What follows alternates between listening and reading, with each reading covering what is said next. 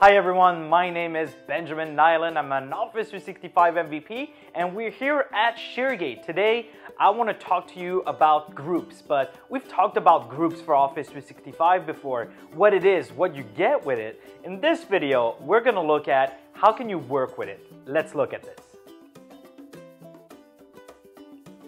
Alright, so how do you work with groups? And that's the question that I keep hearing because a lot of people are getting confused.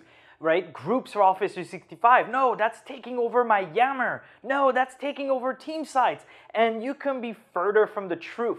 Groups is something else altogether, and what it is, and we're going to be looking at it here on my board behind me, is really more of a magnet. Groups isn't something that you start downloading and installing and using. It's more something that looks at what you already have, things like Yammer, things like emails, things like SharePoint sites, and brings them together in a notion of group, right? Takes a little bit of pieces that you already have and puts those little pieces together and allows a team to work together. But it doesn't have to start in the same way for everyone. So let me recap quickly about groups for Office 365, and then we'll go from there. So first, you've got groups for Office 365, right? And that isn't, again, it's not a new product. It's not something you go like Word or SharePoint. It's more a notion. They call it a fabric at Microsoft, something that pulls everything together, really. So with groups for Office 365, you're going to get things like conversations. You're going to get, in these conversations, it's really emails, right? It takes the piece of Outlook emails and it allows every member of a group to have conversation by email. The advantage here is that they can also receive email from the outside. So this type of communication brings the email part of your Outlook and allows everyone that is in the same group or team to have these type of conversations, right? So far so good? Awesome. Then you have a notebook. So every time we create a group, you also get, as well as you get your conversation, you get a notebook, which is essentially a OneNote file that allows you to put some thoughts together. So let me give you an example. Right here at Sharegate, I work often by publishing blogs, right? So we have a group of people, a team if you will, that helps me in publishing these blog posts. We have people that are there for design, we have there people for many different things. So we'll have some conversations by email, but they are open email. So if tomorrow a new person joins the team to help us publish new blog posts, we'll be able to see all the previous emails and participate in future emails. They'll always open, and that's the very big difference in people working with email right now, because if I send an email to my friend here, Mathieu, who's looking at the camera lens, making sure everything's okay, but if I'm sending him an email, he's the only person that knows about this email, and we're chatting back and forth. No one else can benefit from there. In a group emails, even tomorrow if I have a new member joining in, we're good to go. Now, if I continue with that example and how we work with, let's say, blog publishing, I'll then have a notebook. There, it's a OneNote. So getting thoughts, you can clip something from the web when you get ideas. So when I'm browsing the internet and I think something could be good to talk about in a future blog post that I would like to publish, well, I'll grab it and put it in my notebook. I also put some thoughts down, so I'll put different categories of blogs and different articles that I can publish there. That's going to be another idea. So all of these ideas on what I could talk about in the upcoming weeks or months as topics, I'll put them in the OneNote notebook. So once again, everyone can put in some thoughts within the team in the same place, right? And that is our group, right? There is no something that we download. It's just a way that we work together. Next thing, I'll go over here. Actually, I'll go back right here. Typical French thing. We get a calendar, right? And that is one of the biggest pieces. The calendar is an Outlook calendar. It takes the Outlook calendar, but it gives it to the group. So the blog group, the blog team here at Sharegate has conversations between the members. If we're dealing with somebody from the press or from outside of the organization, we can give them an email so they can send and we can participate with that person as part of open emails. We have a notebook where we share thoughts on what could the next topics be. And we also get a calendar, which is an Outlook calendar, but it belongs to the group itself. It doesn't belong to a particular person. So when that person leaves, the calendar doesn't leave with that person.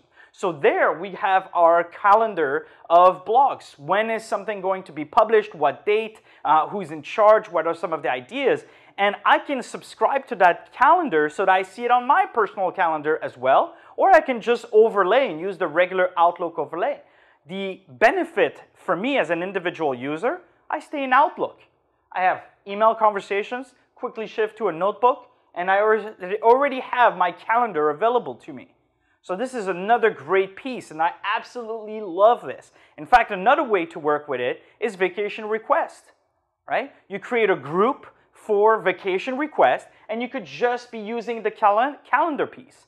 And that's the key takeaway from this video, is you have to understand, it's not because you use groups for Office 365 that you're going to have to use every single piece that we have here with files and Yammer and notebooks. You could just be using calendar, because the reality is teams evolve and need different things in the future. So taking the example where I create a group for vacation request here at Sharegate, which we have actually, and we have a calendar, right? And because it's a group, it has its own email address and the calendar itself as well. So whenever somebody needs to request a new vacation, they just invite the group. Somebody goes through and approves it, of course. Now, later on, we may decide that, you know what? We'd like to add conversations to this and start provisioning the conversation piece of the group. And as that evolves, perhaps we'll turn to files and submitting an actual proposition or a submission for request, or if that's even a word. Submit, there we go, a vacation request form. And that will go as part of the files. Right? Microsoft has announced that with groups, over time, you'll be able to start with one piece and provision the rest later. So you may start with just the calendar, just to be able to organize things for your team, whether it's a project, whether it's a social activity that you're organizing, a barbecue, or anything at the office that involves more than a person. You could start with just one of these things and slowly provision the rest, such as files. And that's the next piece of groups. Right? What happens with this is that it actually starts leveraging SharePoint, where before we were leveraging Exchange or Outlook, if you're familiar with that. Here, every time we create a group, we get a hidden SharePoint site collection. And in there, we get a document library. But for end users that are just using the groups to work with, they'll get it as OneDrive. But it's actually a SharePoint document library. So you get all the benefits of SharePoint, of course. So I know it's confusing, right? How do we work? The flow is simple. Depending on your team, depending on the group of people, whether it's one sometimes, or 2 or 3 or 10 or 50, you start using what you need. Now, it could be just that you need to put files together somewhere, or it could just be that you need a calendar, or that you're working in CRM even, or you just need a place to put thoughts and grab notes.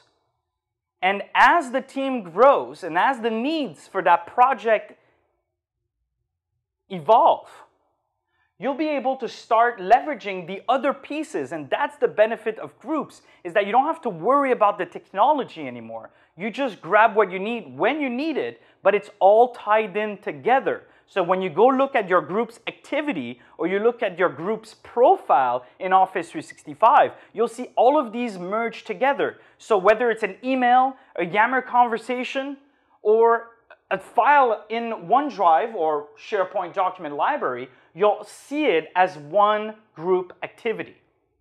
And that is the difference. Is it going to take over Yammer? Of course not.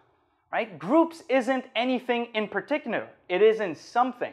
What it is actually bringing, if you start with Yammer, if your organization is already ready with Yammer, and you've been rolling out Yammer for a year now, you don't have to worry about groups. The Yammer groups that you've created, eventually you'll be able to say, well, you know what? That Yammer group that we've created for marketing, for sales, for engineering, for a particular project, maybe you'll want to evolve. Maybe tomorrow what they need on top of those Yammer conversations and links and praises, maybe that group needs files. And that's what Office 365 groups or groups for Office 365 are, is the ability to consume the different pieces that are already available by bringing them down together or in the same, or a fabric that pulls everything really together.